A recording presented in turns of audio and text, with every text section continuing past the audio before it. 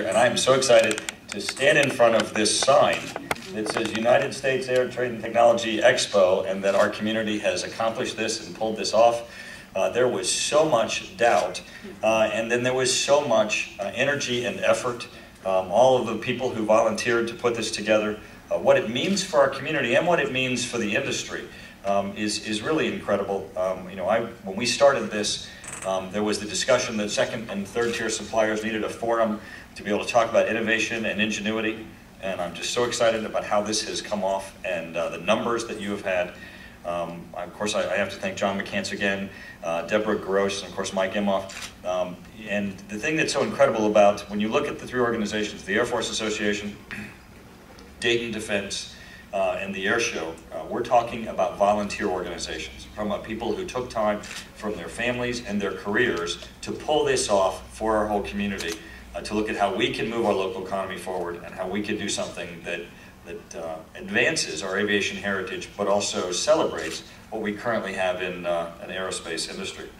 And I want to thank Carrie and Rudy also for their efforts to get the congressional portion here, and to the ranking member for coming. And what many of you don't know is that we had been working on this. The chairwoman of our committee, Ellen Tauscher, was going to come to the expo, and then she got appointed by the Obama administration to the State Department. And with 2 weeks' notice, Buck agreed to come. And Buck, I really thank you for being here. Now the ranking member on the Republican side for the entire committee. In such a short time for coming, he had not been to Wright-Patterson Air Force Base before. And I know many of you know that one of my personal goals is to get every member from the Armed Services Committee in and out of here at one point or another, because they get to learn not just what the Air Force is doing, not just what Wright-Pat's doing, but that it's all being done in one place, the enormity of the organization of Wright-Pat. And I think it gives us a greater understanding of really what the Air Force is doing and what our threats are. Now, the other thing that I have to add, in addition to Buck having done this at such a short notice, and spending the time yesterday at Wright-Pat, and the time that he's spending with us today, and then on to the air show, is that you all may be familiar that there is a health care bill moving through Congress. A few of you who have small businesses, if you have large businesses, are aware that there's a health care bill. Buck, being on the Education Workforce former chairman, former ranking member, spent Thursday night, Friday morning in the markup on that bill. It began at 10 a.m. on Thursday and went through 6:15 a.m. on Friday. And yet he got here, flew here, participated in briefings at Wright-Patterson Air Force Base, and is here today. And Buck, you've got enormous amounts of energy that you've been able to do all of that. So we thank you for your work there.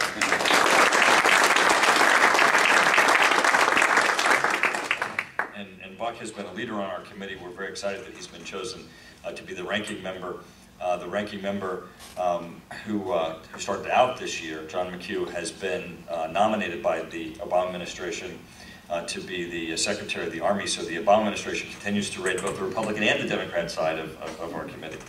Yesterday we visited at Wright-Patterson Air Force Base. We got to get a briefing from NASIC. Later, after we visit the air show, we're going to visit with General Hoffman and look at material command.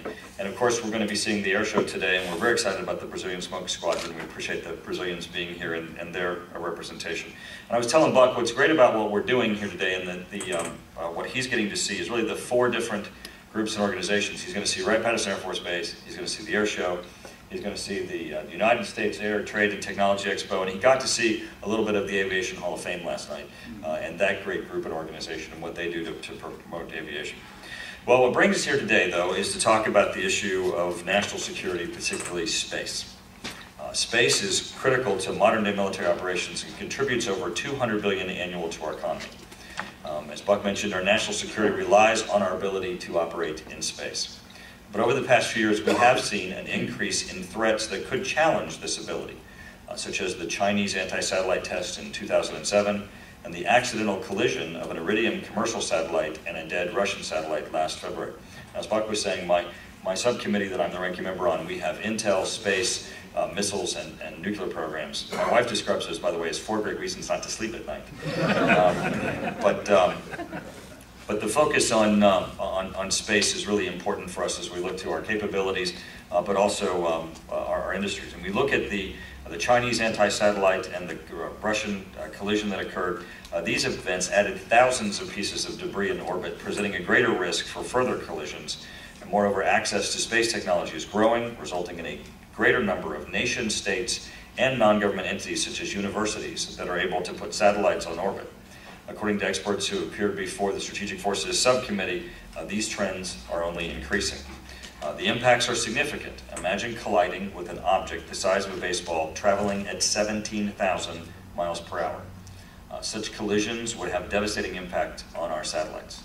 And early this year, astronauts in the space station had to take shelter in an escape module as a precaution against such a possible event. As many of you know, our capacity to detect, track, and identify these objects in space is called Space Situational Awareness, SSA. Ground-based radars and telescopes help determine whether an object in space is benign or threatening, and whether two satellites may be on a collision course. SSA tells us what is going on and is essential to our ability to protect our space assets. The House Armed Services Committee took an active role in this area. We translated our growing concern into bipartisan legislation contained in the 2006 Defense Authorization Bill, which directed the Secretary of Defense to develop a space situational awareness strategy for ensuring our freedom of action in space. We took this as a step in the 2008 Defense Bill by requiring the Secretary of Defense and Director of National Intelligence to develop a comprehensive space protection strategy, a key component which is space situational awareness. We've encouraged the Department of Defense to improve its SSA capabilities, and this year our committee strongly supported the department's budget request of roughly $500 million, a 100% increase over last year's funding level. A large amount of these funds are planned for increasing our capabilities at the Joint Space Operations Centers, led by General James. And Ken, thank you so much for being here. New sensor development efforts and initiatives that seek to better integrate data which we already collect. Our committee has also emphasized the importance of working with commercial industries and allies. In the fiscal year 2010 budget passed by the House last month, we included legislation authorizing the establishment of a permanent program to share basic orbital information with commercial and foreign entities to help support collision avoidance. I'm very encouraged by the actions and progress I've seen to date. SSA has enjoyed strong bipartisan support within our committee, and I anticipate that it will continue. The Obama administration recently began a review of our nation's space policy and space posture. The current space policy, signed in 2006 by President Bush, for the first time recognized space as vital to U.S. national interests. Space has become so integral to national security that I'm certainly hopeful that the new administration will put forth and support similar language. SSA and space protection are likely to elicit considerable thought and discussion in these policy and posture reviews. We may perhaps see even more emphasis on international constructs, such as the establishment of international rules of the road to govern space operations. Although there is merit to this concept, especially in encouraging spacefaring nations to act responsibly in space, as we don't see, as we saw with the Chinese, the debris that is left from their test, I do, however, believe that any such concept and its implications must be fully thought through.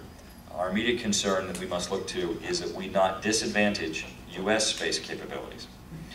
It's an honor to be joined by several experts within the Department of Defense who can expand on these issues and discuss SAA programs and plans. In particular, it's really a privilege to have General Larry James here today. The General flew out from California especially to be here for this.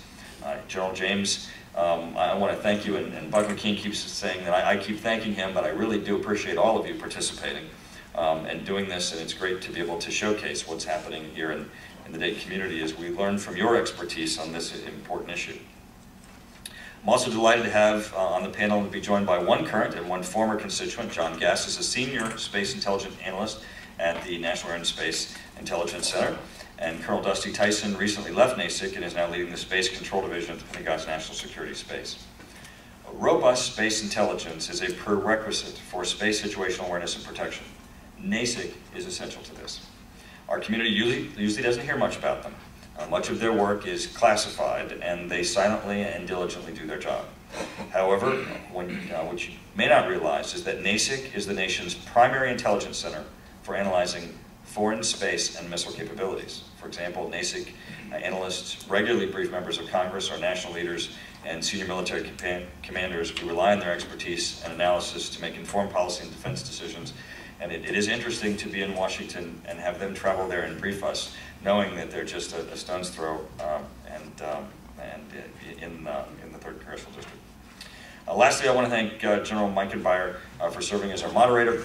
General, you're an American hero, and I appreciate your participation today. Thank you again for our host for this important panel. This is a great weekend for Dayton, both with the Aviation Hall of Fame and celebrating the 40th anniversary with the astronauts, to the air show, to the trade show, and of course celebrating Wright-Patterson Air Force Base.